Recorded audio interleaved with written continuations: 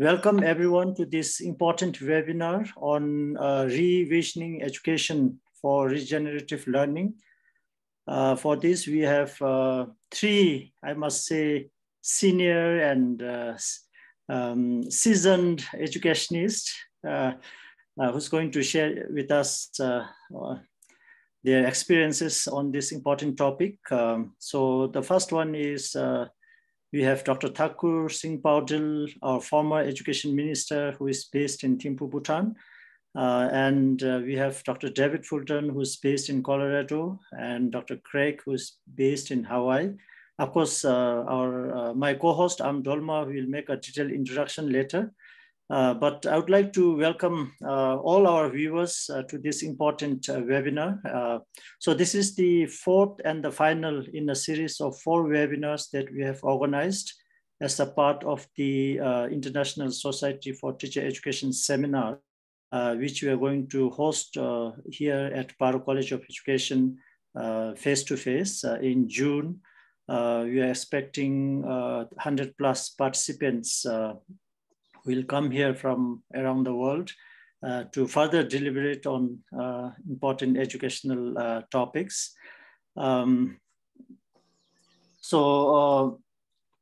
These webinars have been really important for us as organizers of this ISfTE seminar. Beyond deliberation on these important topics, this has really helped us to introduce ISfTE to some new members. So we are looking forward to this face-to-face seminar in June. So with that brief introduction, I would like to welcome everybody once again and thank you for your time. And over to you, Dolma, my co-host. Thank you. Thank you, Dr. Sang. Aloha from Hawaii to everyone. Thank you again for joining us today. And before we start the session, I would like to invite everyone who has been with us for every session to do a reflection how we start the journey of this webinar. That first we invited our community elders and gave us some messages from what is education about from elders' vision for future generation. Those are elders that hold indigenous culture wisdom, and they know their culture and their kids, their environment, their community. They care the future of Earth deeply. And after that, we had Dr. To, who is moving the happy school movement globally and gave us a gene age-based concept and principle and practice of happy school that is being welcomed by many countries and many schools, especially successfully being running in Vietnam. And then, as we know that the foundation for Happy School was mindfulness, we had Dr. Joe Levis and Michelle from Hawaii, who their life work was on mindfulness practice and shared with us all kinds of possibilities and aspects. And then today, we, at the end of the journey of the online webinar, and we have Dr. Powdyel and Dr. Craig, Dr. David, who are deep, engaged educators and nurturers and carers in the education sectors in their own dimension and realm. And so it's an invitation for all of us actually just to relax and just to think the best vision you could have for your own children, for yourself as an educator, and for our Earth. It's really a co-creating session, although they are mainly talking, but they are inspires as I know them personally. And I'm sure you all read their extensive bios, and Dr. Powdyel especially was the founder for the Happy School Movement, Green School Principle, and which his book already translated into 18, 19 different languages. His dream is to turn all school into green in and out in all dimensions. And I always say, he, beside all his achievement, to me personally, he's like a mirror for the educators on earth. I would, if you want to know, I would say, we come to him and say, mirror, mirror on the wall, who's the best educator in the world? He will say, it's you. And then you will feel maybe, oh, I'm not sure if that's true. And then he will find a way to show you, you are truly the best version you have not met. And just be near him, listen to, talk to him. You will be nearly getting enlightened and finding the best version of yourself ever, and you will strive to be the best educator on earth. So I think today, by listening his sharing his wisdom, I hope everyone would meet the best version of ourselves. And of course, Dr. David, who just cares everyone's development in education. And he's someone who would take a vacation and accidentally walks in a school and he forgot he was actually vacation, and he would start supporting the movement of a school, whatever activity happens. That's how much he cares. And so to him, education's boundless, and there's no boundary, no age. And so he's gonna share some deep practice he has, how he has nurtured the school, the children, the teachers. And Dr. Craig, I call him the gardener of the Garden of Eden. He has talents in many ways, but last 30 years, he has just been deeply working to manifest a green school for everyone in life, from backyard of mom's kitchen, or to a school campus, or to a large farm, or to the vision of the earth. And he's been working with the elders in different indigenous communities who hold secrets about human relationship with nature for 4,000 years old wisdom, and which he will share with us. I'm sure his perspective will inspire us or nurture some seeds that have been sleeping for ages.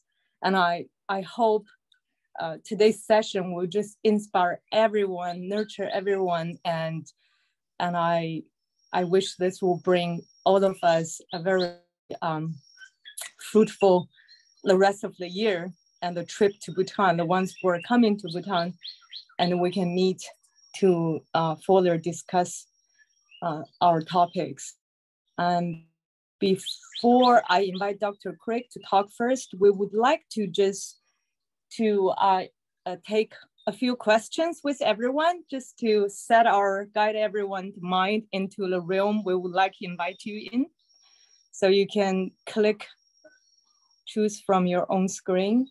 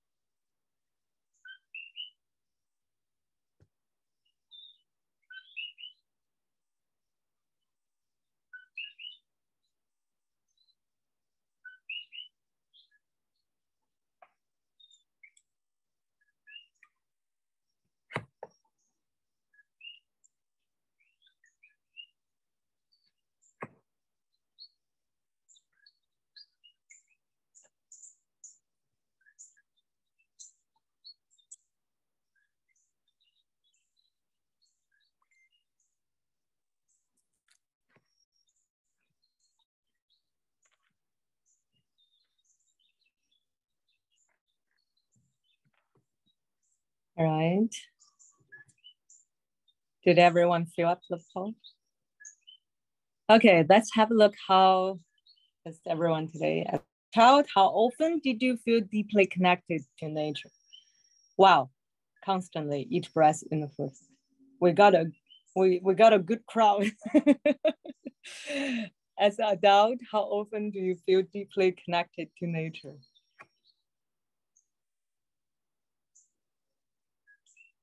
That's wonderful.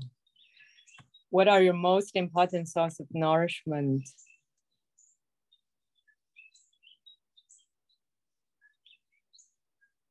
We have very balanced analysis here. we have no coffee drinker. What percentage organically grow and source locally?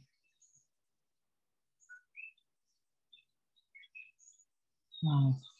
Thank you for everyone's answer. This is very inspiring.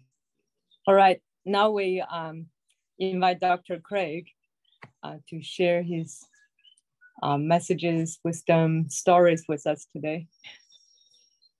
Okay, thank you so much. Kuzazambola, aloha everyone. I feel very privileged to be speaking today and to be presenting with my esteemed co-presenters. I would like to share a bit about what I've learned about reconnecting with nature through the act of regenerating nature itself, and through that process, regenerating ourselves.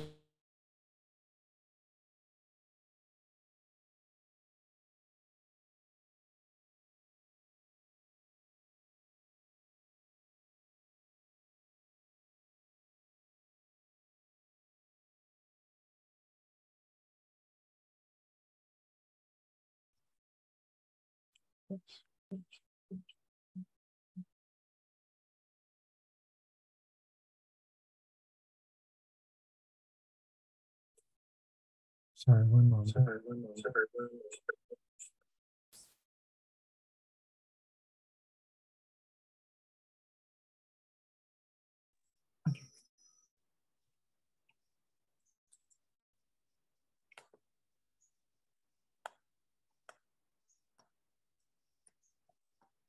Is this visible to everyone?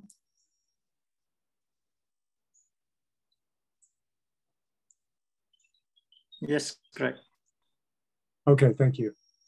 Okay, so I'm going to be talking about regeneration in kind of a broad perspective, but mainly through the lens of how we interact with nature through agriculture.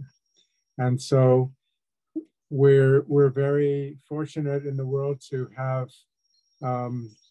some areas where agriculture is still a regenerative system. And this is an example from Samoa that I show very frequently. This is a food system that is very similar to what people have been growing in Samoa and around the world for millennia. And it looks like a natural forest. It has many of the characteristics, the species density, the different layers, so the structure of a natural forest, but all of them were placed there by humans, and they grow harmoniously because the way they're planted is consistent with how the place and the way that these plants grow naturally in their natural environment. And so this type of regenerative system, by regenerative we mean conditions improve over time. Conditions are continually improving. The soil's improving. The biodiversity is improving. The resiliency to disturbances is improving. So this is an example we can look to. We don't have to imagine a better world which is regenerative, but we have examples right now in the world that you can go and experience. And that's what I've been very fortunate to do in my career. And the people who actually have the deep knowledge of how to interact in this regenerative way are people who have maintained their indigenous traditions. And I want to talk about that a little bit. These are just a few of the people I've learned from in my career. All of these people have generations of knowledge about how to farm, how to interact with nature in a harmonious way.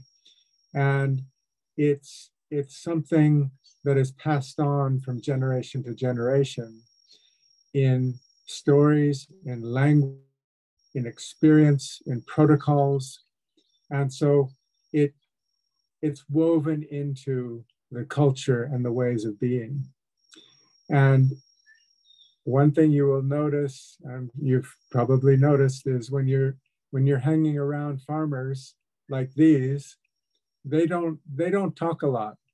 they're not like me going around trying to teach people about this stuff. They're very quiet. They just do it. They have the knowledge and they have the experience to just be in nature and interact and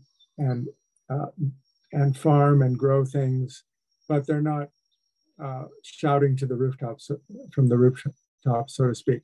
And so you won't actually find people like this in our higher education system, which is very unfortunate, because these are the true experts. These are the ones who hold deep knowledge and wisdom about how to interact with nature. And so I just want to show you an example of that I've experienced. There are many around the world that still exist. This is the island of Upolu in Samoa. And it is a green island, as you can see from the satellite image. And people live all around the perimeter, the coast of the island. And some people live inland as well, but mainly the inland is used for food forests and for preserving native forests. So the upland areas are native forests that are preserved and healthy. And you can also see here the nice blue water. The light blue coastal areas are sandy and reef areas. That's also healthy. So for 3,000 years, people have lived here, and they've been growing their food and their medicine and their fiber and everything they need. And as you fly into the capital city of Samoa, Apia, you can see all the homes, and surrounding the homes are these biodiverse food forests. These are forest-like systems in their density and diversity. So they function like natural forests, but they also provide the things that we need to eat and other materials that we want. And as you go into the city, this is from the balcony at a house that me and my colleagues stayed at, an Airbnb. This was 2019. Right outside the window, you can experience, again, the food forest. All the cities have within them these food forests. And what you don't see in this image is that there are people who spend time in the forest. You can hear them talking, you can hear children playing, and people go there, harvest food for the day, to relax, to maintain the food forest, to do many things. So this is part of their life. It's a lifestyle, you might say. In our modern lingo, it's a lifestyle. And so I had the opportunity last time I was in Samoa to ask a group of traditional leaders, politicians, farmers, leaders of NGOs and so forth. Why do they still have, how were they able to keep this regenerative abundant system going for all this time, 3,000 years? And they had many answers, and I'm sure you can think of many reasons why they would do this. But the main reason that stuck with me was, it's because this is who we are. This is our culture. This is our food. If we lose this, we lose who we are. So it's a part of who we are as human beings to interact with nature in a way that represents who we are. So I've always said, and people don't particularly like this maybe, is that our outside environment, the environment that we impact, is a mirror of our inside environment. It mirrors our values. It's an expression of our values. And in many ways, because we make lots of decisions in life, big and small, our impact on the natural world is a reflection of who we are. And I've learned from Dorma and others about the law of nourishment. And as Robert Thurman says, Americans don't really like laws of this and that. So he calls them the fun, friendly facts of nourishment, that the natural world is what nourishes us. it nourishes us through what we eat, consume. It nourishes us in the beauty of nature. It nourishes us in the sounds of nature. You might hear the birds that live in our food forest here. And so the outer world is our nourishment. So the Samoans have chosen a very broad way of nourishing themselves by protecting their productive, abundant, regenerative food forests. So what happened to the rest of us? I grew up in California, which used to be also a green place with natural forest and was regenerative. But even as I was growing up, it was degenerating in that the forest was being removed. Urban areas were developed. The orchards were cut down and replaced with commercial properties and so forth. And so we've gone through this process in much of the world of removing the food forests. And so what happened in this process? How did this happen? So I want to present the reality of most places in the world is that over the past 200 or so years, plantation agriculture and economic development have had a huge impact on our environment. And so what happened in for example, Hawaii and many other islands of the Pacific besides Hawaii was that plantation agriculture replaced those food forests, that landscape on an ecosystem level of regenerative, productive forest with plantation crops. And the thing about plantation crops is that you lose the regenerative effect. You lose many of the things that we value deeply in life. And so this was documented very clearly. This is one example from a botanist, a British botanist who was traveling with Captain Vancouver in the late 1700s, documenting field systems, agriculture throughout the Pacific region. And where we're sitting here, right here in Kona, Hawaii, he walked through these fields and he recorded what had happened, what was happening here. And so you can see from this quote, he documented that these were incredibly abundant food systems and very diverse.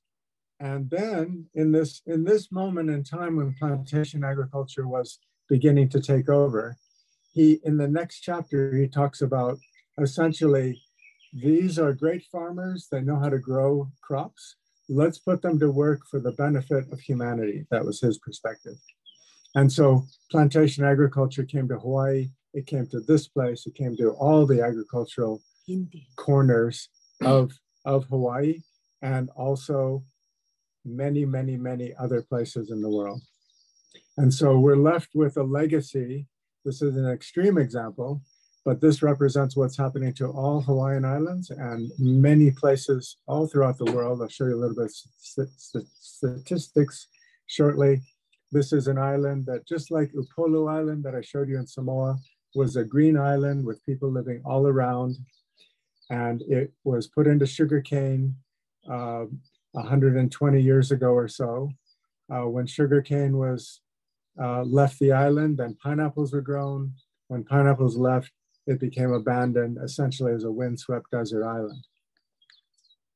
And so when we do this, we lose all those values, the nourishment of nature, the daily connection to nature, all of those things disappear. And we have this monoculture mindset. So that's actually in the mind. And I've put on, I think, over 300 workshops in the last 30 years. And it's amazing how the idea of just growing single crop systems has entered into the minds.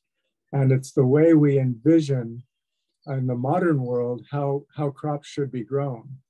If you ask a Samoan how a breadfruit tree grows, the picture is always with its companions, with its with the rest of the food forest. The breadfruit tree is not a loner. It grows in community. And so this is an example of breadfruit that was recently put into commercial production in a monoculture. And I just wanted to point out that when we do that, we enter a degenerative spiral, which we believe we actually have convinced ourselves that the only way to keep these growing is by adding things ourselves. We have to add fertilizer, we have to add water when it's dry, and then we have to kill everything that's not the crop that we want. So this is the model that has entered our mindset. And this is a degenerative model, which means things get worse every year.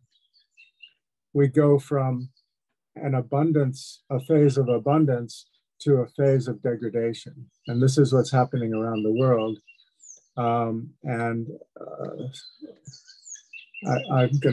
I'll come back to those slides perhaps, but so just to look at a little bit of some of the numbers, over 30% of human fossil fuel use goes towards agriculture. That's the production, distribution, and processing of our food. Over 30% of greenhouse gases come from our food system, which means that the food system itself is beginning to undermine its ability to work, because as climate change happens and more severe weather is hitting all around the world, weather extremes, our ability to grow food is diminishing. Most agricultural land is affected by soil degradation because of the way we have been doing it for the last, especially the last 80 years since World War II. Millions of hectares are lost to desert every year. And I'll just end with chemical pollution from agriculture is affecting all life forms, not only on land, but in the ocean, because we are producing so much chemical inputs in our agriculture that it's affecting everything. One statistic that I wanted to just point out, there's many like this, 80% of adults and 87% of children who were tested had detectable levels of the most common herbicide in their bodies.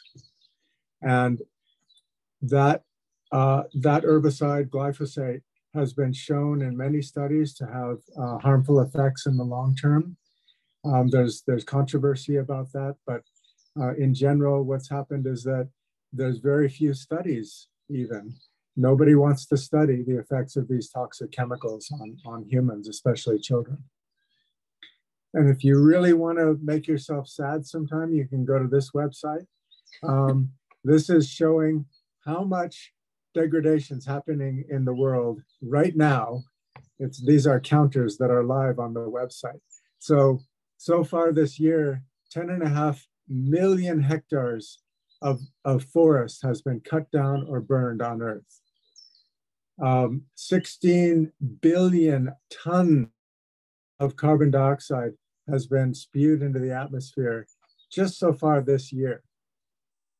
And almost $3 trillion have been spent on chemical inputs to agriculture. So this is the effect we're having collectively on the planet.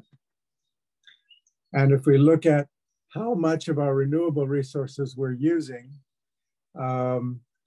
this is another fun website to go to if you want to be depressed.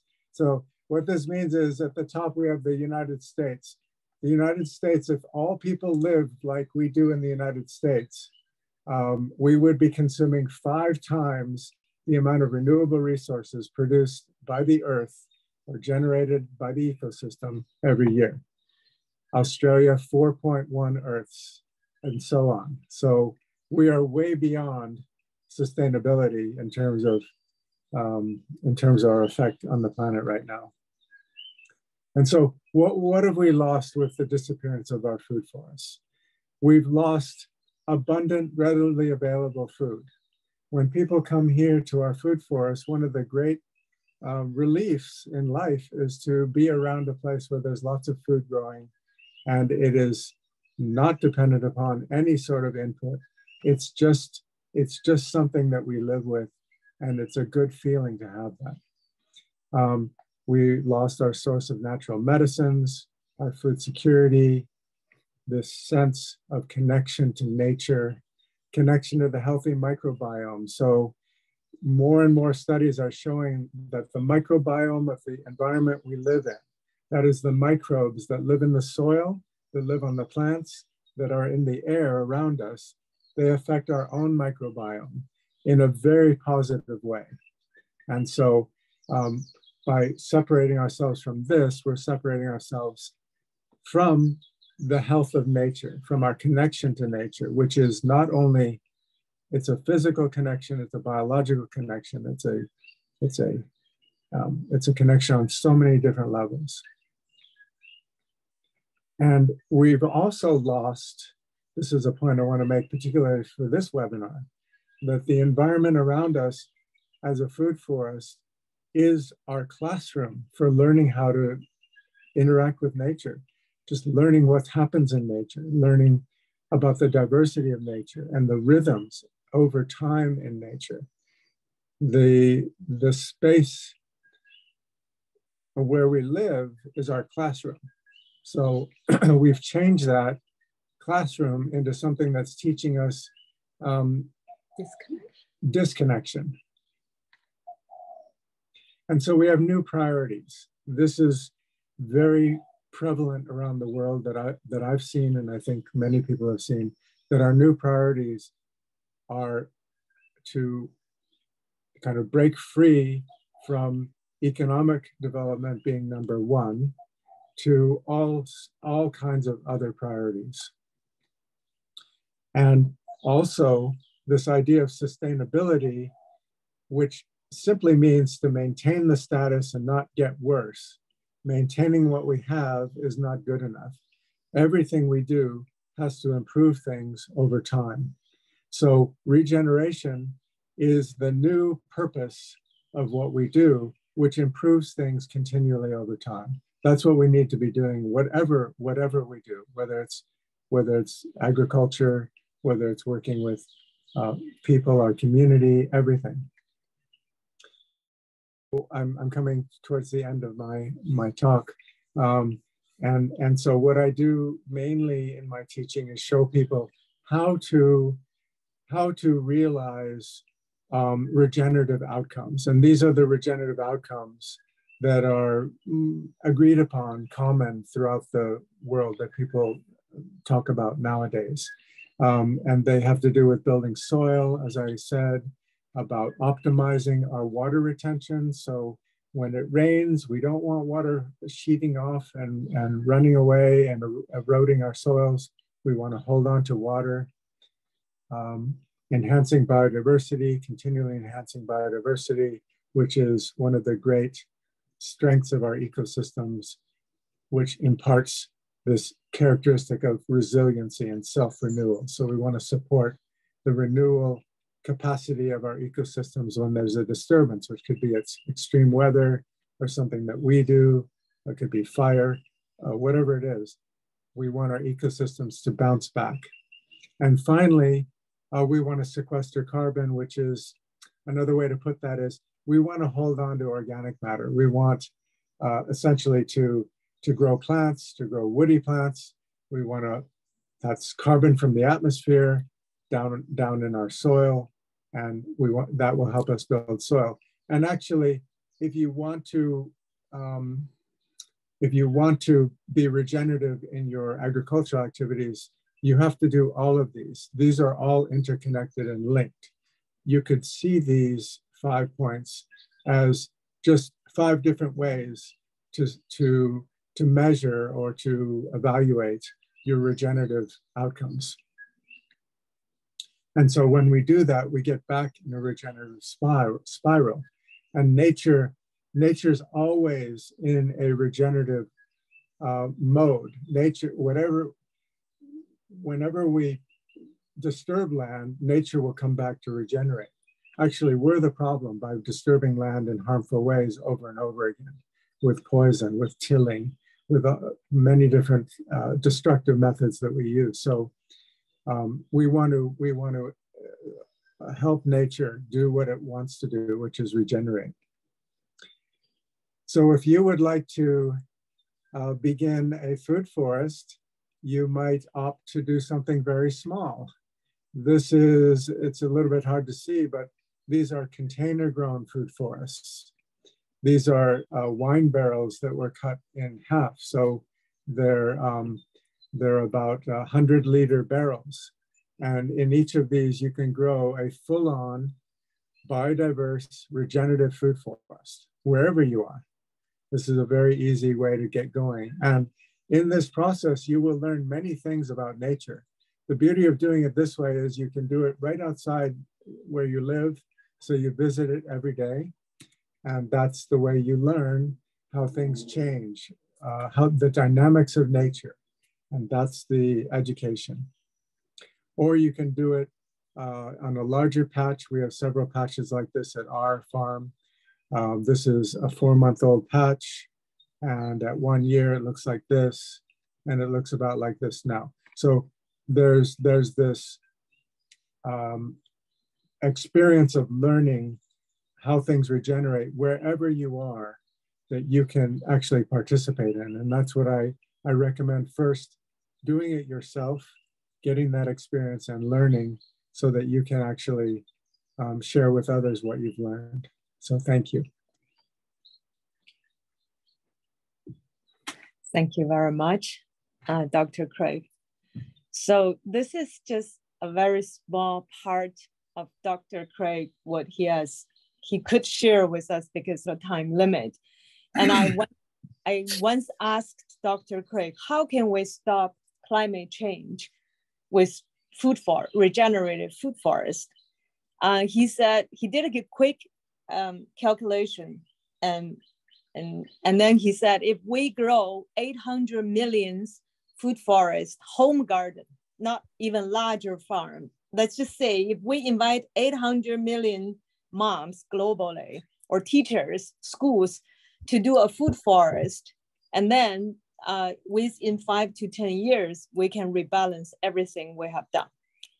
And then everyone's, and we list out all the 17 sustainable development goals was brought out by UN in 2010, which none of them is met by now. Food forest system actually meets more than the 17. More importantly, to me, I've learned over 3 years with him, I think is a change of perspective. It really deepens our understanding of holistic vision of what is our relationship with nature is about truly. And if we have children to grow up with such abundance and such beauty, and they will not go out, poison the earth and cut down forests and do things. They will treat nature as part of their life. And so this message, I feel it's very, very important for our conference coming up in Bhutan, because we want to talk about transformative. What kind of world we want to live in, it depends on what education method we're using to facilitate that. What we teach, they become. And so luckily we have all these gurus with us and modeling. So I would like to invite Dr. Powdyel, whose visions, everyone has a green school from somewhere, backyard to classroom to school. And so he will tell us, how can we reach this regenerative green school for everyone? Thank you, Dr. Powdyel. Thank you. Good morning, and Kuzizangpo from Bhutan to all of you, my fellow educators, wherever you are in Bhutan and around the world. Today is a very special day in Bhutan. It's the beginning of the month-long no-meat period. Yes, so for the next 1 month, meat consumption is supposed to be avoided. So it's a very auspicious month for us. Whatever we do is supposed to be very virtuous and blessed. And also the beginning of a very special season. And what a good idea that we should be meeting like this from across the world and talk about education, talk about life, talk about human and natural flourishing. I think the majority of the participants today would be from the education sector. And as an educator myself, a teacher myself, to all of you fellow educators at home and around the world, I would like to say how brave and courageous people you all have been. I know that at that moment of truth, when you opted to dedicate your life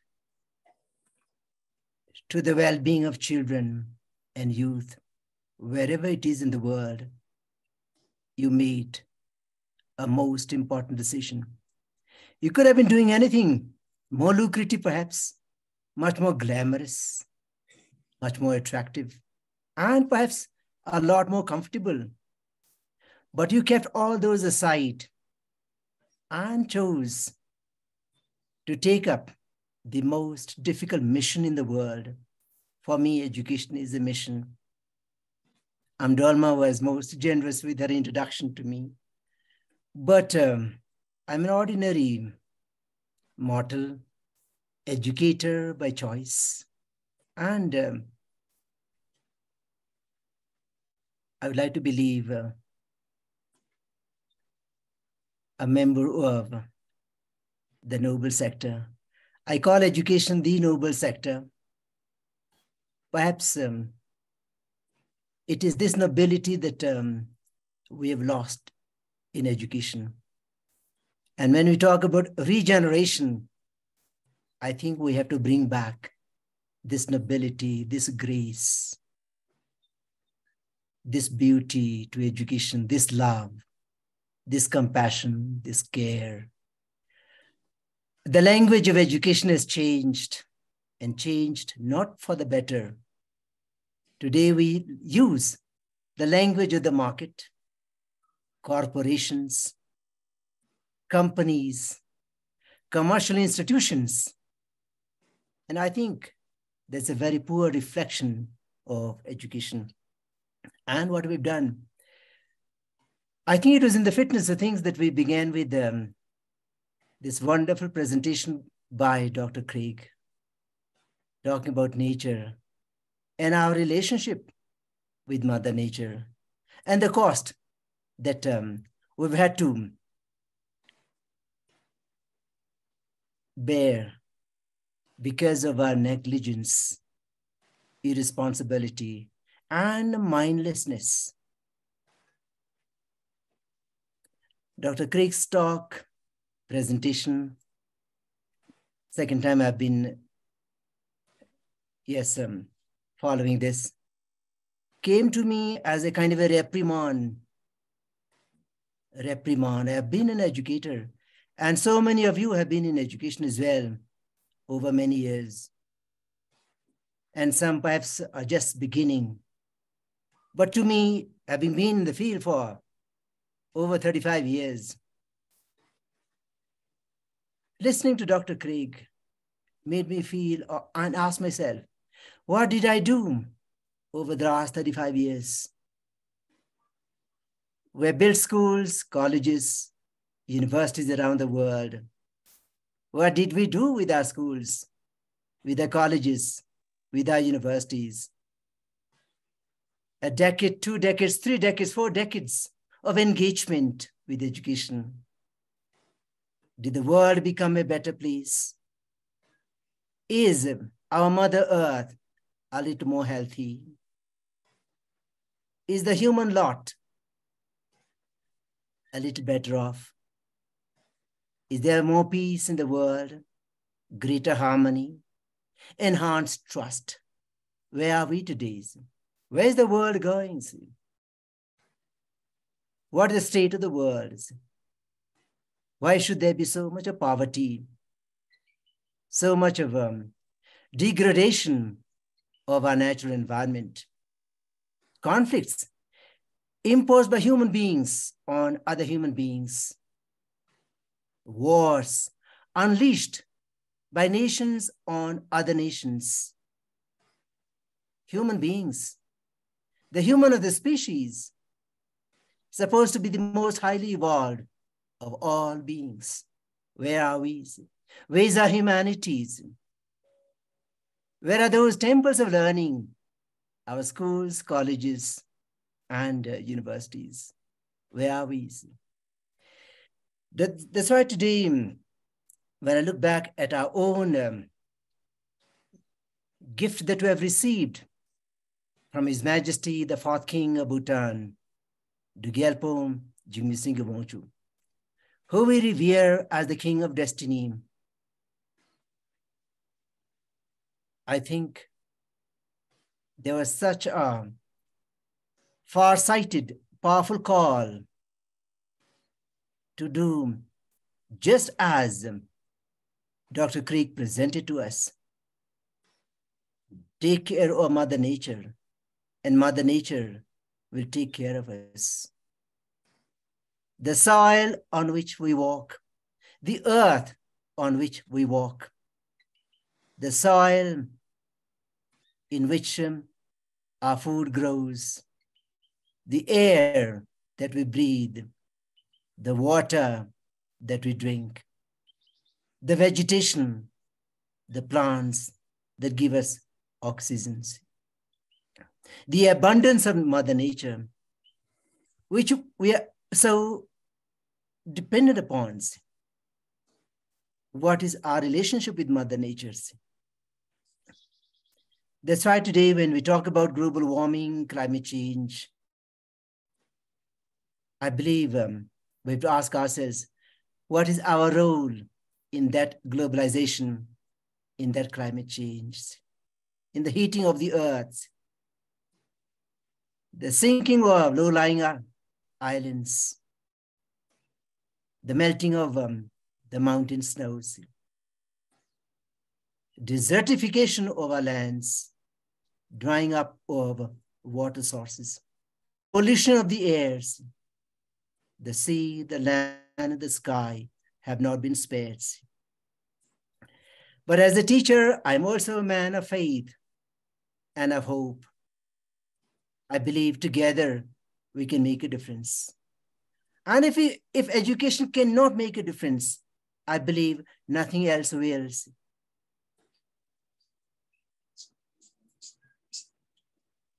Education is about hope, it's about faith. There's so much of cynicism in the world, negative energies. We have to expand the scope of goodwill, positive energy, and faith. Otherwise, I feel that it is not really necessary to build schools, colleges, and universities and collect the largest number of the most precious segment of the population, our children, boys and girls, young men and women, and keep them in our institutions for extended periods of time, 10 years, 15 years, 20 years. When they are there, in the most precious phase of their life, in the most formative phase of their life, oughtn't something more purposeful, more worthwhile, and much more fulfilling, be happening in our schools, colleges and universities, institutions of learning.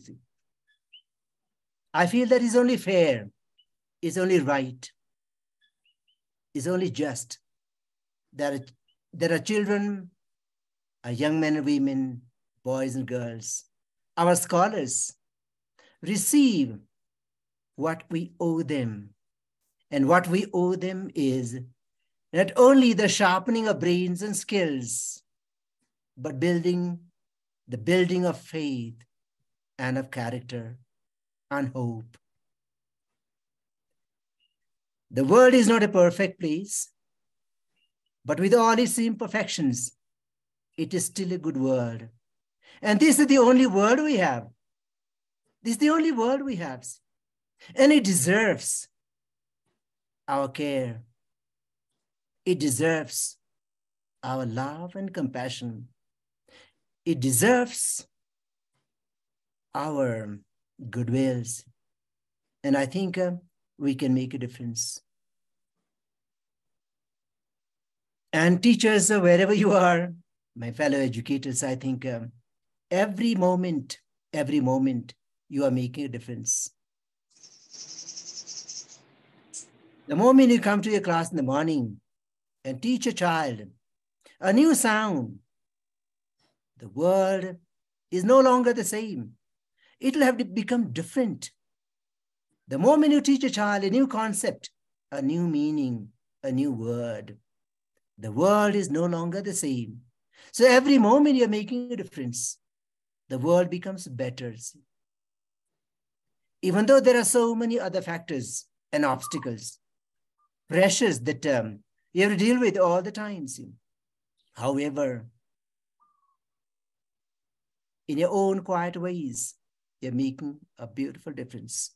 So in fact, just as Dr.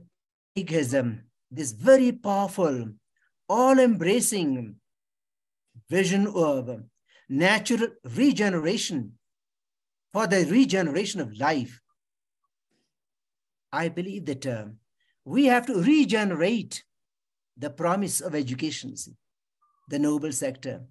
That's why in my own vision of education that I have represented in my green school, Jamyang made a reference to that.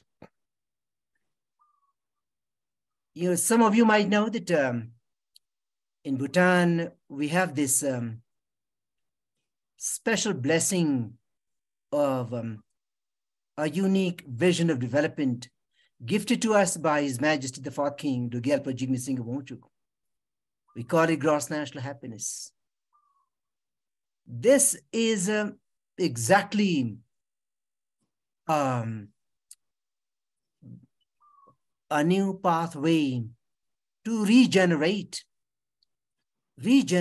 Mother Earth, regenerate the goodness of life, the preciousness of life,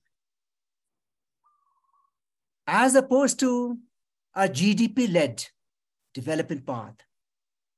Our young king looked around and saw that countries around the world looked at development or progress from this highly limited industrial utilitarian vision of GDP. That does what exactly Dr. Craig showed by way of deforestation, plantation model productions, as opposed to model of regeneration. His Majesty believed that we have to take care of the soil, the plants, the animals, the birds, all life forms, because we, the human of the species, are just a small microcosm of the large macrocosm of which we are just a little part. So to claim that we are the masters of the universe and we can exploit Mother Nature is such an irresponsible, thoughtless, and mindless approach and attitude to life. And the world is in the state in which it is now simply because of this exploitative GDP-led model of production and consumption that we often call development and progress. What a distorted view of development. You cut down the trees, mine the oceans, release poisonous gases into the atmosphere, just in the name of gaining more profit. And that we still call development, still call progress. And millions are dying, and the children suffering by consumption of chemicals which come from our food, as Dr. Krieg showed so clearly. So that's why in my own, my prayer, my hope is that we are able to rethink education, transform educational thinking. See. There's so much of talk about education all over the world now. See. Everybody's talking about education, but not everything that goes on in the name of education is education. See. So much of it is miseducation. See. And that's what is actually making the world so messy that it is today. See. With the number of schools and colleges and universities and the number of highly educated people that we have in these institutions, the world ought to be better, see. A little more united, a little more harmonious, a little more peaceful. Our societies, our countries, our regions, our world, despite the United Nations organization, despite the big agencies, with all the most highly qualified people, investing huge amounts of resources, what have we got? It's about time that we looked at education from fresh eyes. That's why it is such a beautiful coincidence that my green school begins with honoring Mother Nature, natural greenery. Natural greenery has got to do with our ability to appreciate this most precious link between us, the human and the species, and all the elements of Mother Nature. It is important to keep our senses open. The eyes that see, the eyes that see.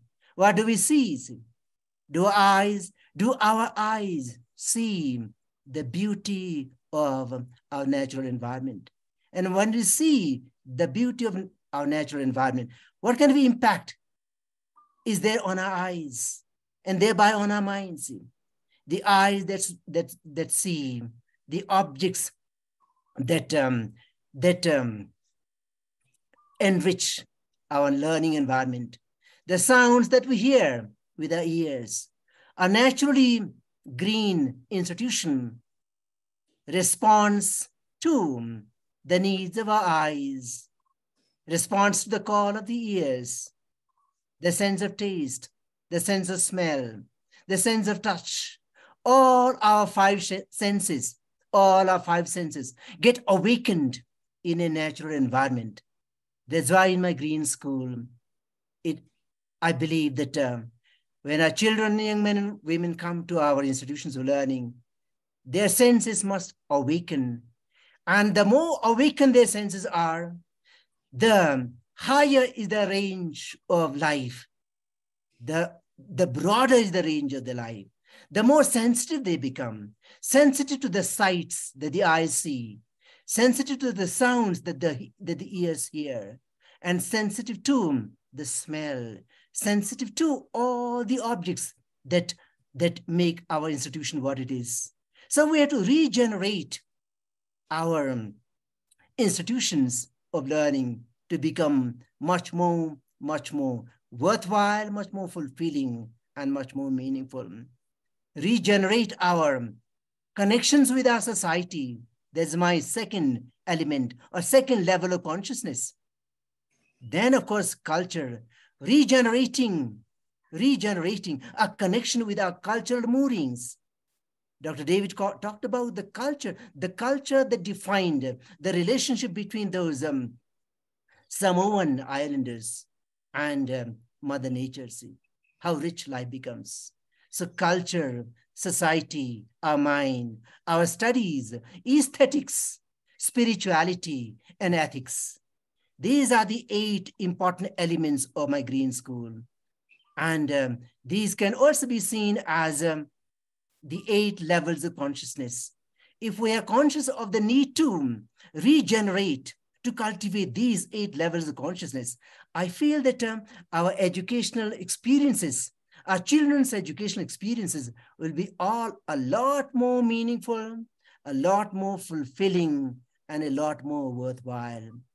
I feel that we have to actually make possible and welcome a new awakening, a new enlightenment, a renaissance, as it were, of education. What has happened so far is good, but it's not good enough. I do not want to throw the baby with the bathwater. See, education has done so much good in the world. The way we are talking now, see, from all over the world, connected together by this technology, this is also a gift of education technology. See. However, the human touch, I feel, is deeper and profounder than high touch or high tech. That's why even as we sharpen as we enable our men and women, boys and girls, to sharpen their brains and skills, it is ever more important to help them build their faith, build their character, and build hope. We have to do more than what we have done so far. And education is the most beautifully positioned instrument for change, regeneration, and transformation. I would like to wish all of you, my fellow educators, wherever you're in the world, and look forward to meeting you in Paru in June. But in the meanwhile, may you all continue showing the light to the world. Education is about making the world a better place. Education is about helping young people find greater fulfillment and flourishing, not only in their own lives and in the life of their families, but the flourishing of our societies, the flourishing of humanity. If education does not do this, nothing else will. To all of you once again, may you have faith in yourself, confidence in yourself, and may you have faith in the goodness of the world, and of course, in the goodness of our children. They deserve better than what we have often been delivering. To all of you once again, I'd like to say what joy it's been to be together in this wonderful journey, like no other journey. Tashidili. Thank you so much, Dr. Powdyel. I'm excited. I don't know how everyone is about. If there's a hope, Bhutan can lead this movement, enlightenment to all of us. You know, Bhutan is the only country actually has written in their constitution they have to maintain over 70 or 65% above the country land as forest. So bless Bhutan, and they have the wise enlightened kings. But the good thing is we can learn and we can all regenerate from our backyard. And in last webinar we did, the webinar before, I think we did a quick quiz about the self-care level and care to others and care to nature. You know, how everyone's sensing that matters to their own life.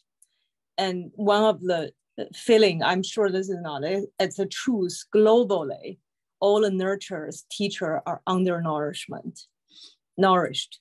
Everyone's tired. If the nurturers are tired, how can we nurture the young generation? And a lot of them is because our living environment is not regenerative. The food we put in ourselves is degenerating us. It actually take your more life force to consume the junk food you eat than not eating. So the wisdom of nourishment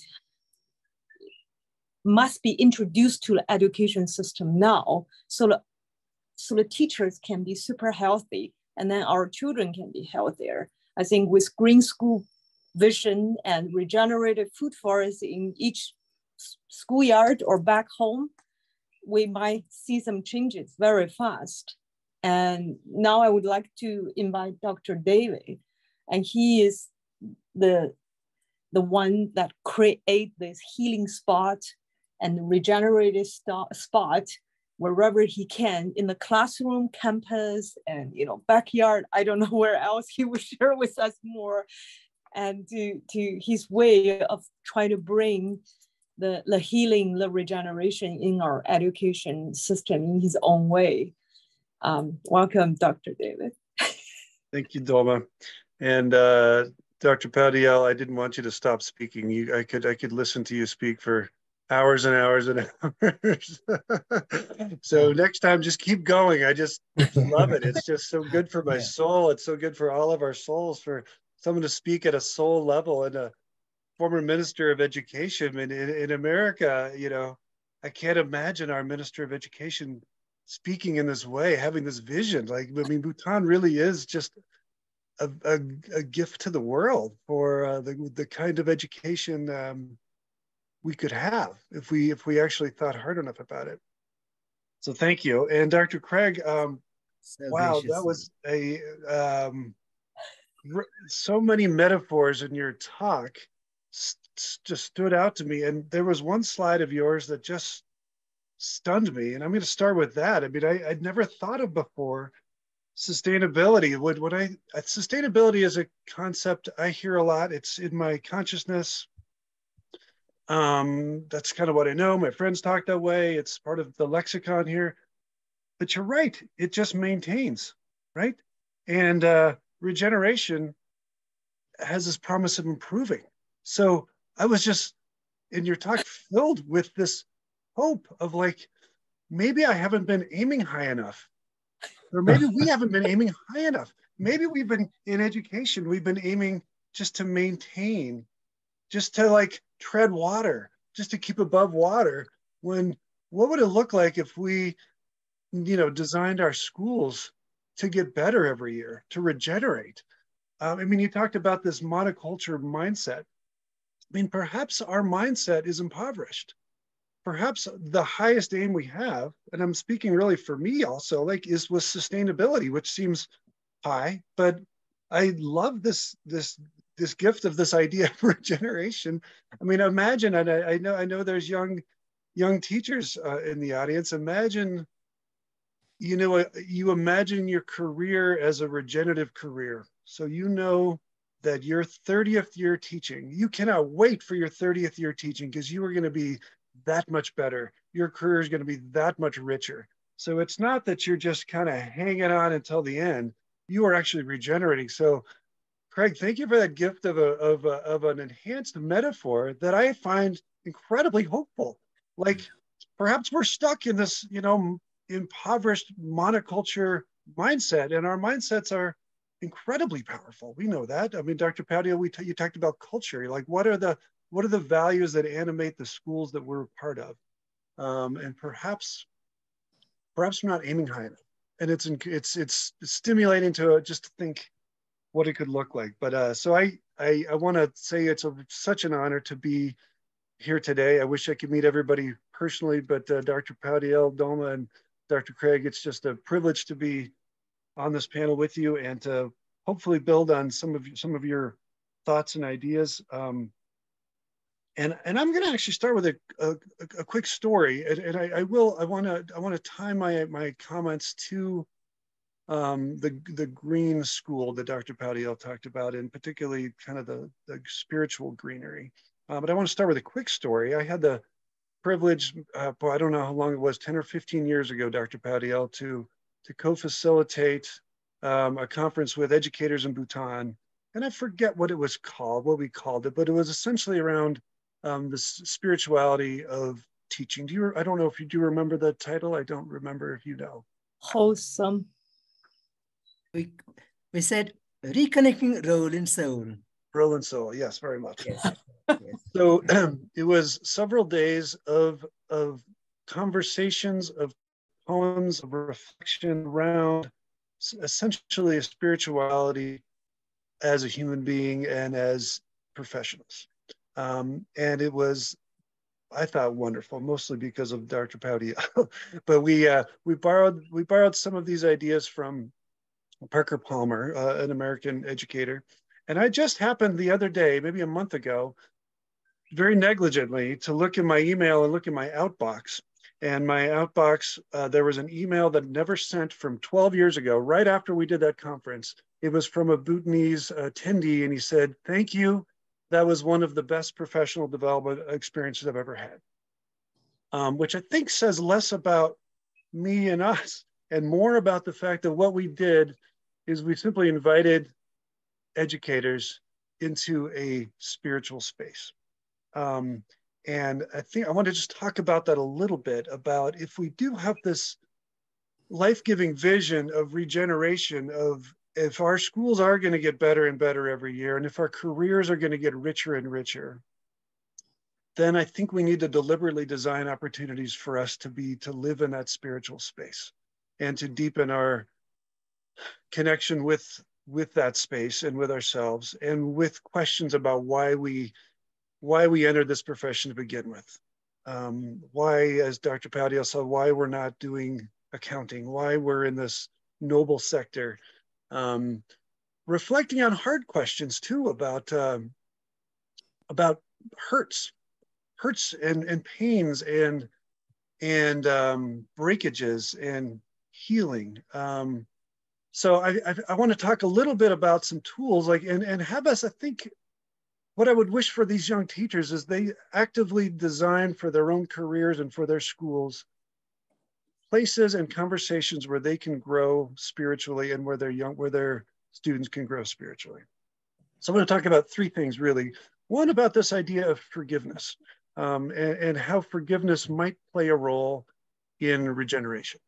I want to talk, as Dolma mentioned, a little bit about this idea of sacred spaces. Like, could we actually build spaces in our schools? Perhaps we have them. I'm guessing we do have them, where we could nurture that spiritual side of teachers and of students. So I'm going to talk a little bit about that, and maybe offer a challenge to the group, or an invitation. And then, if we have a minute, I'd like to talk a little bit about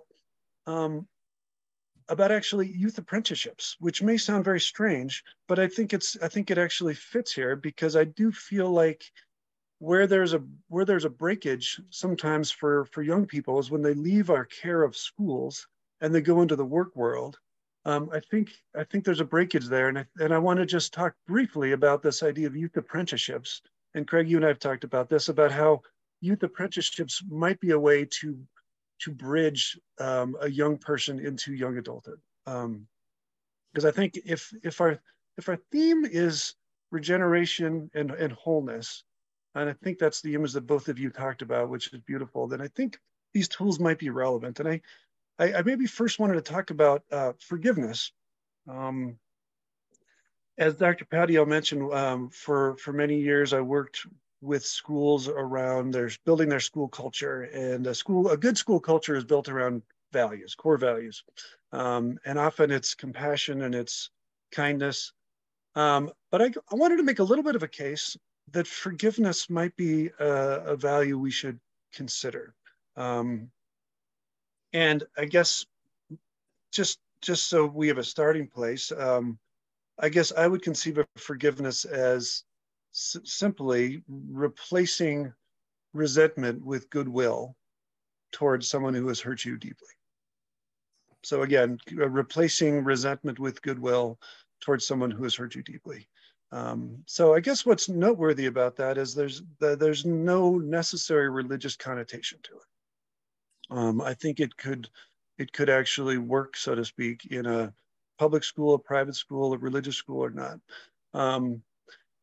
And I would say it's relevant for students and teachers in the following way. It is simply part of being human is being hurt.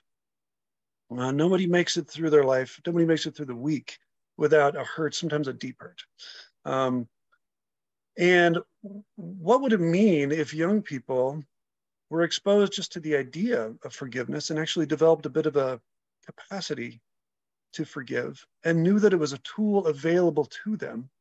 Not like I don't want to be so simplistic to think you could simply, turn on a switch and forgive. It's much more difficult than that. It may be one of the hardest things we do as humans, but it is. I do feel like I became convinced through, really conversations with people that know forgiveness much better than I do, that there are things we can do as human beings that make it more likely that we will be able to actually forgive. We can till the soil, as Craig might say. We can develop the soil in a way that we no longer have to be trapped by resentment and hatred, and that we can make it more likely that, and I think there's some grace to it, frankly. Like, I don't think you can put on your calendar the next Thursday you're going to forgive your your mother or your father, but I think there's things you could actually do to make it more likely. So what would it look like if young people were equipped with the knowledge that this tool was actually accessible to them?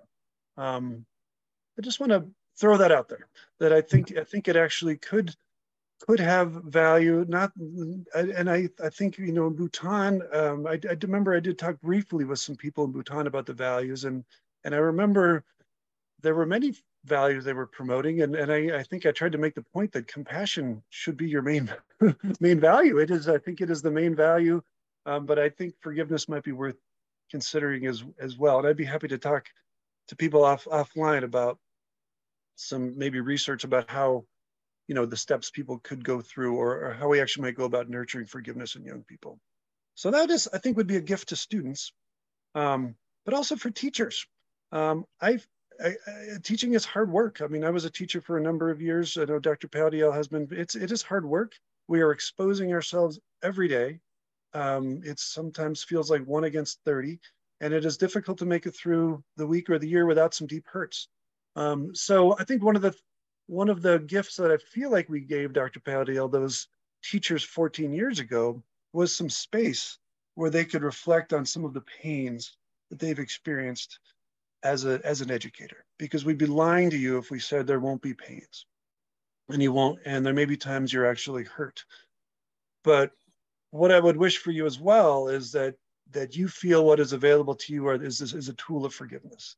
That, again, does not mean you're excusing what happened, but it means you no longer are choosing to be burdened by anger and resentment.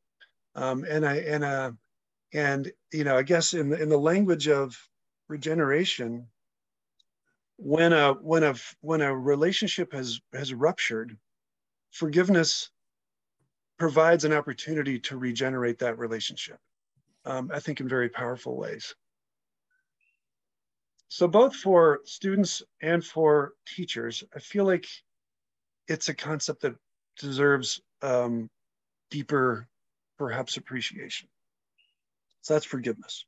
And I would invite, there are not many books, there are not many kids' books on forgiveness. I tried to write one and it was terrible. I would invite, it really was, it was very bad. But I would invite you all to consider, what would a children's book look like that nurtured forgiveness? It would be a gift to the world if somebody watching this webinar could write one that's better than mine, and I'm sure you could. But then I also want to talk about, as Doma mentioned, this idea of a sacred space. And I'll again tell just a quick story. There was seems almost daily, honestly, there's a mass shooting in schools somewhere in America. It is mind-boggling. I don't think you're burdened with this in Bhutan. And it's very possible it's never happened in Bhutan, and I hope it never does. But after a school shooting, a group of students decided, there was a lot of press there, a lot of cameras there. A group of students decided they didn't want to be around the press, and they wanted their own space. They wanted their own space to grieve, and they wanted to make their own space to process what happened. So they created really kind of a safe space where it was just young people and they could talk and process and grieve. And it led me to think that I wonder if we actually could help young people create these spaces in many schools, that are not just where you go when you're grieving a mass shooting, but where you actually might go when you want to reflect, when you want to pray, when you want to think deeply, when you want to meditate, when you want to be sad, when you want to be by yourself, when you want to possibly connect with nature. And wouldn't it actually be nice if there were a place that same place that teachers could go? Again, particularly maybe after a very difficult day in the classroom, and you're just leaving not feeling very good about things. If there was actually a place that is, and I would trust Dr. Craig to be one to put one together, with his knowledge of nature. I think, there was clearly would be a bit of a natural space where people could go, like I said, for the purpose of reflecting, of thinking deeply, of whatever they need to do to feel more whole. And I guess a question I would ask the people on the webinar is there place like that in your school now? And there might well be. And if there's not, then I think you might be worth talking to some students about creating one. And the students could be the ones to take the leadership on that, and they could be the ones to protect it. And it could be an honor if maybe the level, I forget the class levels, but the highest level at your schools might be the ones to, you know, protect it and nurture it and feed it, and maybe teach the younger people how to use it. Again, I feel like that's the kind of invitation into a spiritual life that young people, I believe, are hungry for, in the same way that those teachers are hungry for. So that's, and I could imagine, and possibly something that could come from this is we could share pictures once, if people do develop these spaces, we could share pictures internationally about what they look like at your school, and you could talk a little bit about what they look like. I think that would be lovely. And then shifting, perhaps awkwardly, to this idea of what happens to young people if we do our job well and we nurture them at the school level. What happens when they leave our care? I think that is another place when they're 16, 17, 18 years old, when they leave our care and go into the world of work, for many of them.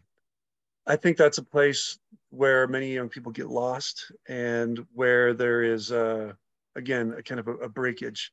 And that's where I want to just mention the idea of a youth apprenticeship, which is something that I know a number of countries around the world, including near Bhutan, although I don't think Bhutan yet, have embraced. And we stole the idea from Switzerland. This is the nonprofit where I now work for the last 6 or 7 years. We went to Switzerland, where they train education leaders and business leaders to actually, how do you develop a youth apprenticeship model so that young people are learning. Let's imagine somebody wanted to learn about nature and regeneration, and they had an opportunity to be apprenticed by Dr. Craig. Can you even imagine that? I mean, what a gift. Or let's imagine somebody was interested in educational administration, and they could apprentice with Dr. Powdyel. Or somebody was interested in running a nonprofit, and they could apprentice with Dolma. What a lovely transition from high school into the working world that would be. Now, those are extreme examples that I think, we can't promise every young person.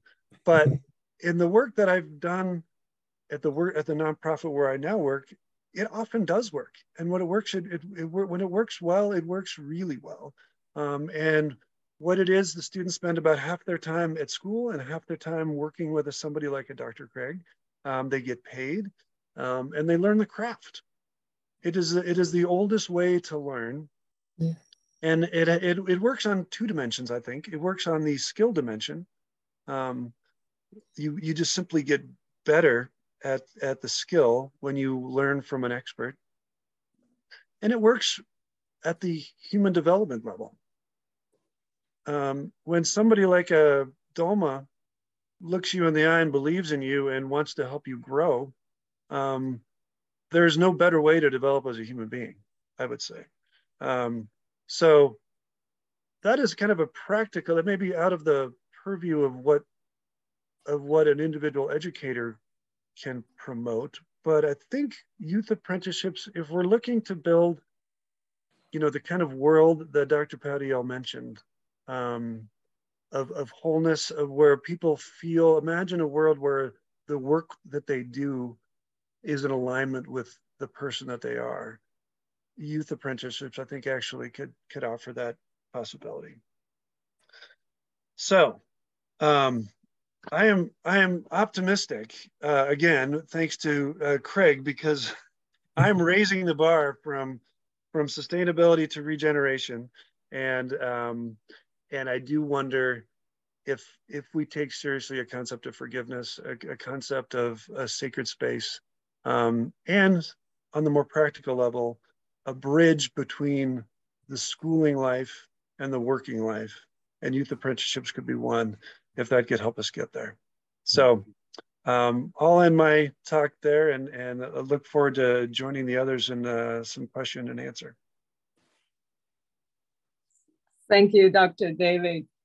That was very inspiring from your experience. I'm sure some young teachers or young people also want to go precision with you.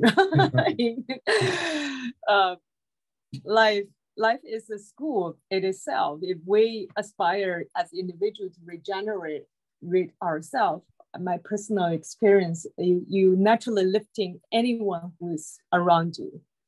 And I hope this conference in Bhutan and also the online webinars can invite and inspire everyone to start looking life in a more regenerative perspective. And we do have some time left for questions, and we'll encourage everyone can leave questions in the Q&A box. And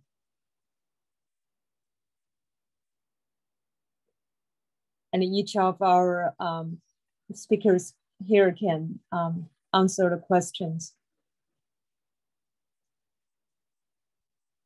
Amdolma, did Yes. you open the Q&A? Do they have access to it?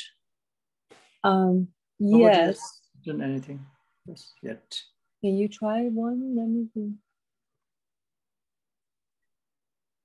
Dr. David, okay. I must say that meeting okay, you... There's someone, Jambe, wants to ask a question. Yeah. Shall we answer live? Yeah. What is the question? It's coming. I see. Mm-hmm.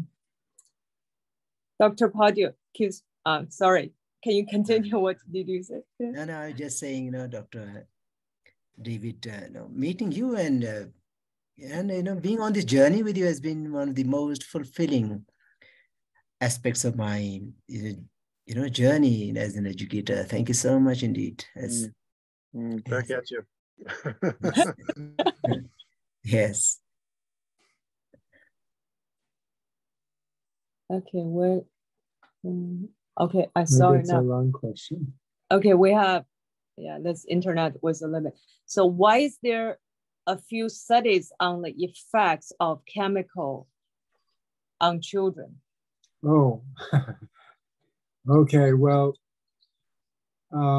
that's, if you look at the research on, for example, the effect of glyphosate or just the presence of glyphosate in food and in humans, those papers refer to the fact that there are very few studies. I don't feel like I'm qualified to explain it, but I have the impression that in the research world, there's just not a lot of funding for that.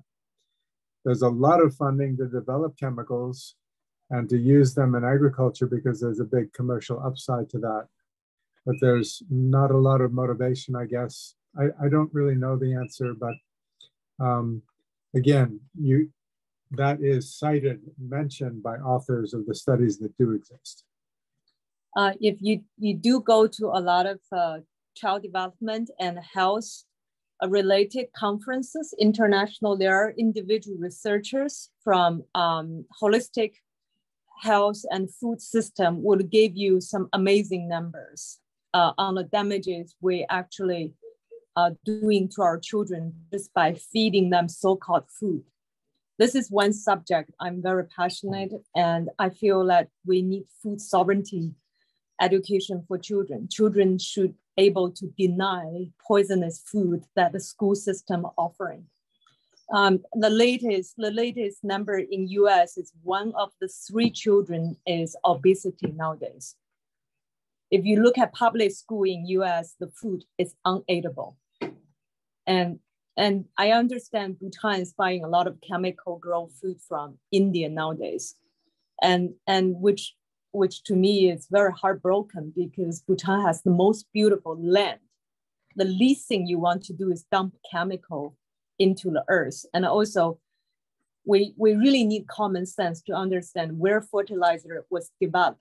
Was used from leftover Second World War chemical used to go against human. Then the so-called scientists developed the weapon left over and to declare a war using fertilizer against Mother Nature.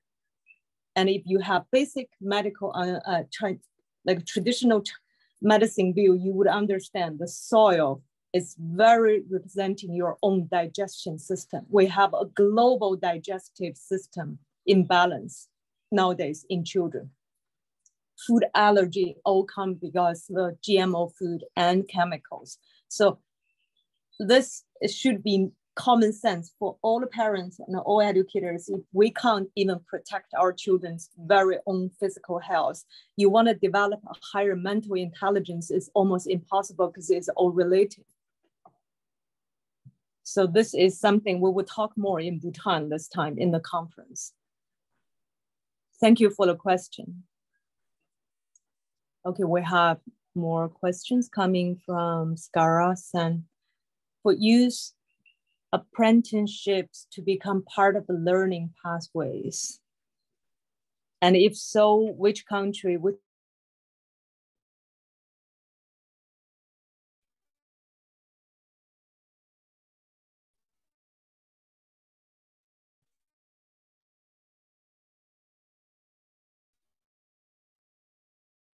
If Switzerland is already doing it and has been for years, I'm half Swiss.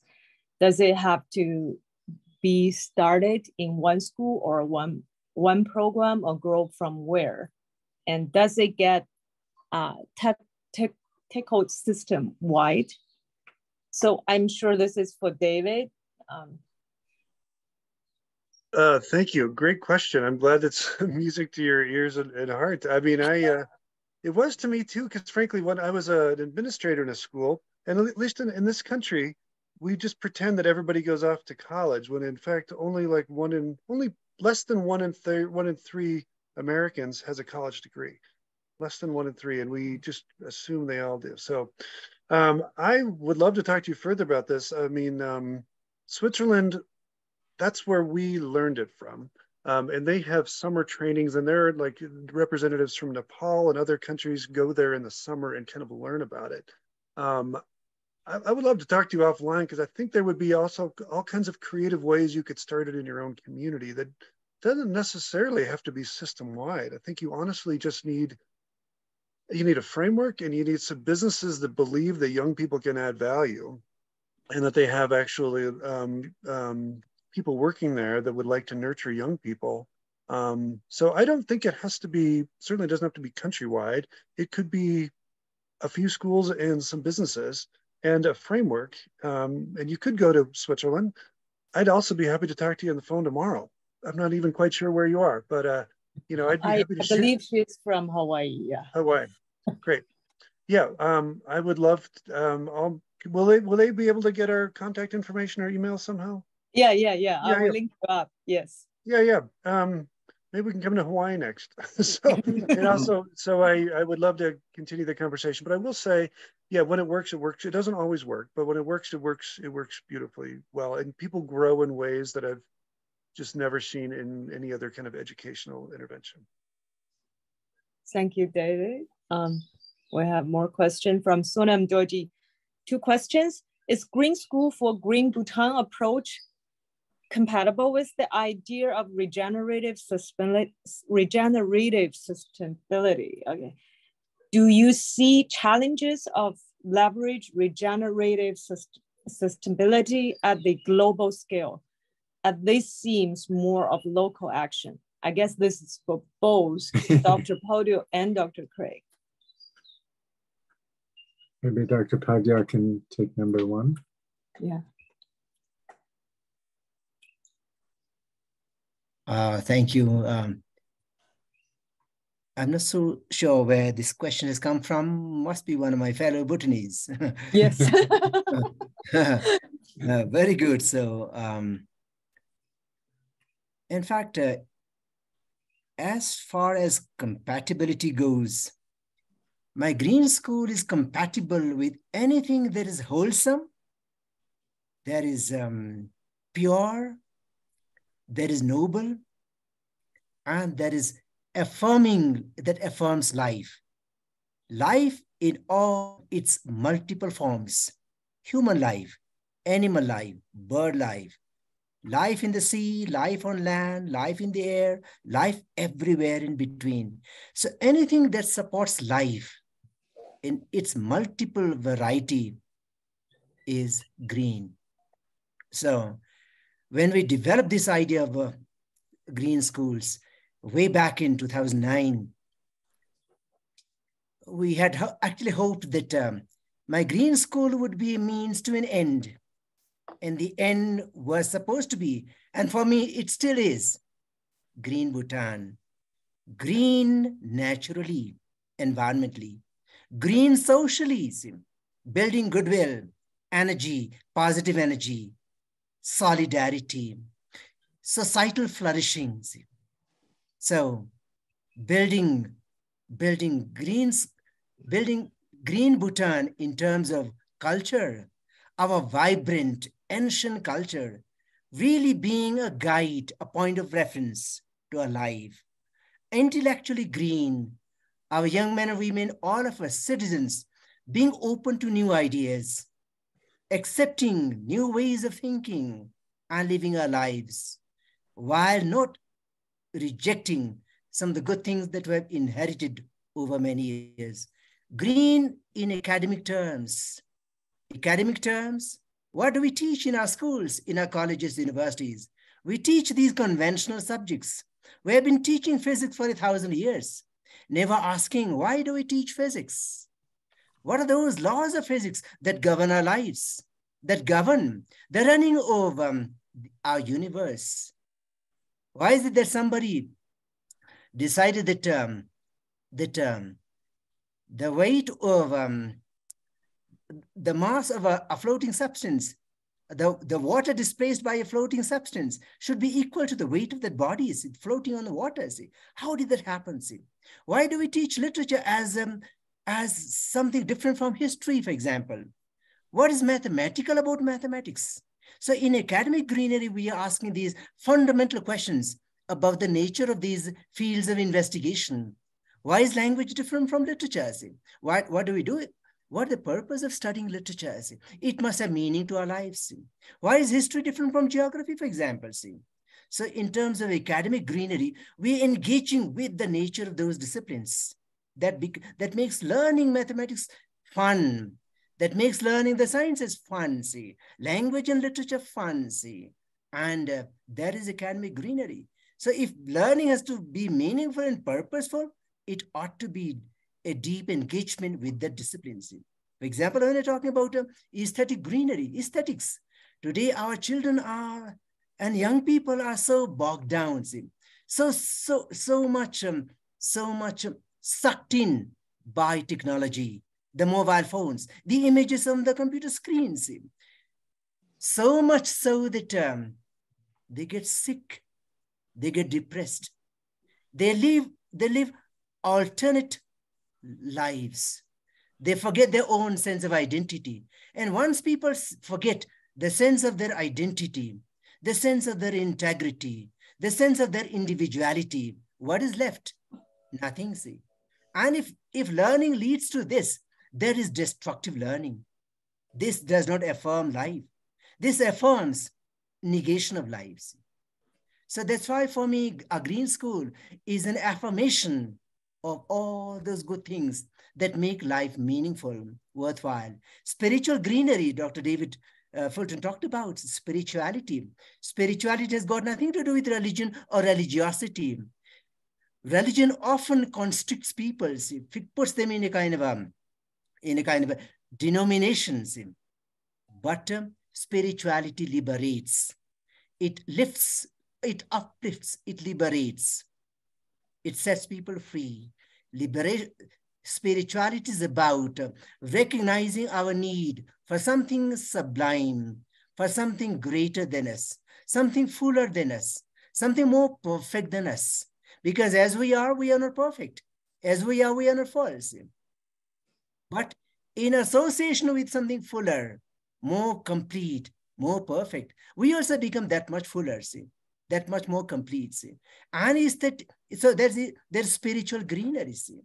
And ethical or moral greenery has got to do with our ability to make distinctions between categories of values. And what are these values? Right as opposed to something called wrong. Good as opposed to something called bad or evil. And truth as opposed to something called untruth or falsehood or false. Only human beings are able to make these distinctions.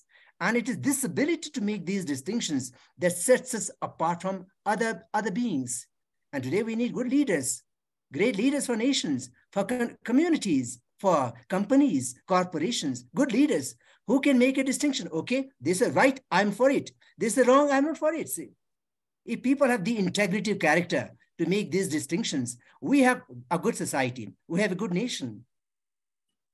Otherwise, companies fall, nations collapse, societies degenerate if there is no moral or ethical greenery or integrity. That's why in my scheme of things, a green school is regenerative. A green school affirms all the good things that are important for life and for our societies, for our nations, for Mother Nature, and for the world. So it's compatible with everything that is good and wholesome and sublime. Thank you. This is a long answer to a short question. Thank you, Dr. Powdyel. That was very assuring and inspiring. So you remember Dr. Craig will answer the second part. Well, let's just take a pause. It's challenging to speak in the vibration of Dr. Powdyel's beautiful answer. And I feel like listening to you, Dr. Powdyel, is like reading fine literature, whereas I'm about to scribble on the back of an envelope. Oh, you are so very kind and gracious, Dr. Powdyel. I think this is the problem with being friends. So, thank you. Okay, I have to actually look at the question again. The question was, is regenerative system scalable, or is a local Scalable. action? Yes, I love that question because it goes back to the idea of, as children, when we grow up in connection with nature, if we have a food forest near us or somewhere where we can go every day, that's where we develop this connection to observe nature, to interact with nature, to sense the rhythms, and we begin to model in our minds what's happening. And so when you say it seems like more of a local action, it's absolutely a local action. There's no recipe for it. There's no way to plan for it in specific terms. And so what we really need is to cultivate in ourselves and in children and our entire community this ability to immerse ourselves in nature and to harmonize with nature's regenerative capacity. And only through that process will we have a global effect, because if you think about it, the system we have now with all the machines that we use, all the chemicals that we use, all of the technology that's involved, that took decades to develop. And so it wasn't an instant change for humanity to treat Earth the way we do. We had to build the knowledge and the infrastructure in order to do that. So what we're talking about is at the local level, it's hyper local, because what we're talking about is actually starting with individual action, our own personal actions and interactions with our food system.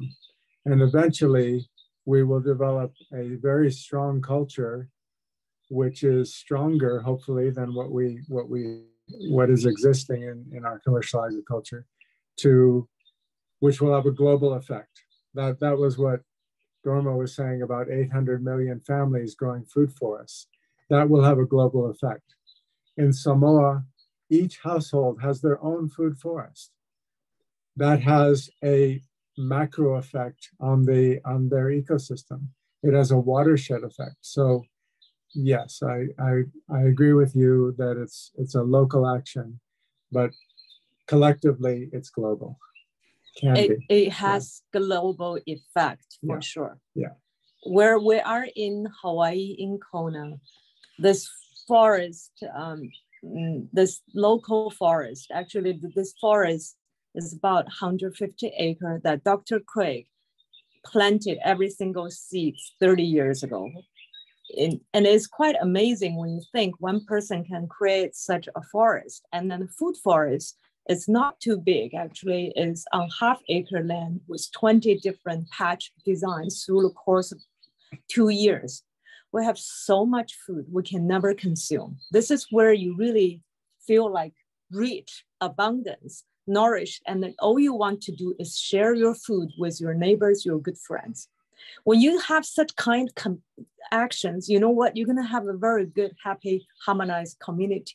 So our own living condition are very much Mother Earth, the second mother we call it in the Pacific. It's giving us what our physical biological mother cannot give us is all the rest of nourishment. You need get the timber to build your house, the fiber to weave your fabric, the natural dye, the herbs, anything.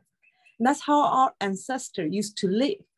What Dr. Craig didn't dive in deep is we actually forgot in the last 200-300 years. That's where we got all brainwashed. It seems like human, like this few generations just totally forgot it. But the good news is we still have parts of human being on earth holding this practice for 4,000 years without breaking it. So we can revisit, just like Bhutan, never been invaded. The culture is so holistic.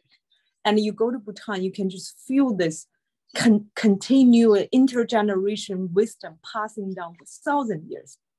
I remember first time when I listened to Dr. Powdyel's talk about education. He started his speech, those 2013, and he said, if you all international visitors enjoy Bhutan and like our nature, our people, we have to thank our first teacher, Lord Buddha, Guru Rinpoche, who brought Buddhists to us in 6th century. So to us, the value, our education foundation for our children, they have to learn how to treat their parents right, the nature right, how to respect all sentient beings.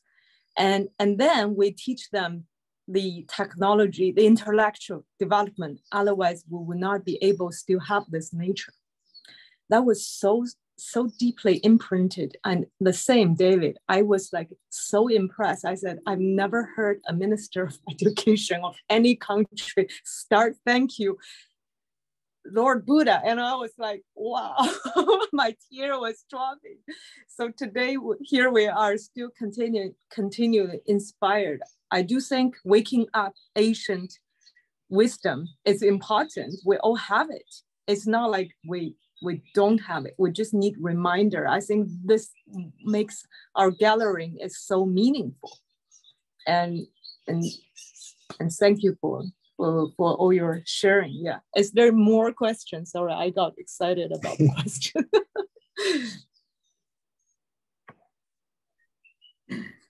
Ask Craig. I'm sorry. Yeah. Go ahead. Craig, I've got a question for you. I would also predict that in Samoa, in places where regeneration is actually a live thing, and it suffuses students, people's lives, that I imagine the deep structure that is visible and invisible in a food forest of, regeneration, of things working together, of cooperation, I imagine that seeps into other aspects of the community and the life, right? Like I imagine if we want schools where students work together, for schools, then I would think it would be deeply enhanced by the metaphors and the deep structures that you would find in the forest. Do you find that? Absolutely, it's absolutely true, and yeah, I could talk for a long time. This is an area that fascinates me because if you simply look at the protocols that the Samoans have, that Pacific Islanders have traditionally in indigenous culture, they're all about the collective. They're all about gratitude. They're all about inclusivity. What I learned early when I came to Hawaii in 1988, these plants here that the Hawaiians brought, like the breadfruit tree right behind me, that is not a resource to be exploited. That is a relative to be honored. That is our ancestor. That is our family. And so it's what you're alluding to is so deeply woven into a whole perspective of life and cultural ways of being. So it reflects in all aspects of our lives. In our conference in Bhutan, we have a panel discussion in June. It's biodiversity, importance of biodiversity and cultural diversity in education. Because many of the challenges, so-called challenges we created collectively is because loss of biodiversity and cultural diversity. And that's what formed human beings, societies, communities. And so this inclusivity and family unity, non-judgment to there in food forest system, there's no weed, no such thing called weed and pests. Everyone has its role in the nature. The way we're treating the nature is exactly how we treat our children. We separate them by different names, levels. We define them with on all kinds of diseases. We feed them pills, not natural food, vitamin pills, not real food. And we put them in the classroom, not in the nature. Just think about it, the nursery and the classroom. Seeds and children are absolutely mirroring each other. They came with full knowledge, wisdom, and we literally killed them in many ways in the classroom. So this is phenomenal going on globally, but the good news is we can also regenerate them very fast. We do have last poll, and we can share with everyone now and see how everyone feels about our revisioning.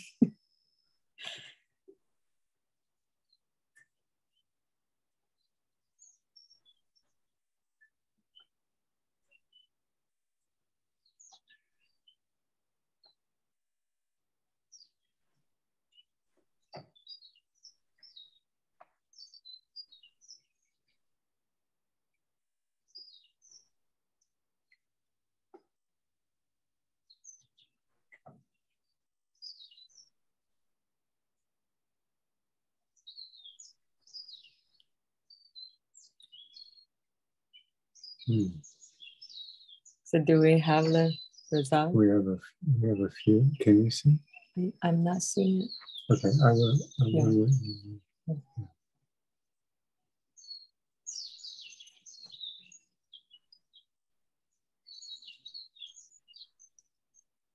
We'll just go another 30 seconds. Yeah, sure.